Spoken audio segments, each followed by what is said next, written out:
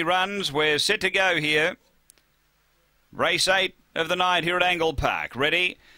Racing and showing speed down toward the inside as Alan Indian is going to hunt through and lead, but good speed coming from Ritzaben.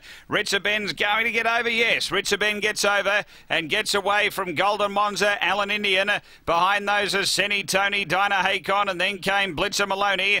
Next is Klaus Bale and Sneaky Spirit, but up front Ritzaben out by 2.5 Golden Monza. They race to the bend and then Senny Tony straightening up. Ritzaben's in front. Senny Tony's running on. Ritzaben, Senny Tony. Senny Tony went home too well for Ritzaben. Third is Klaus Bale and Golden Monza.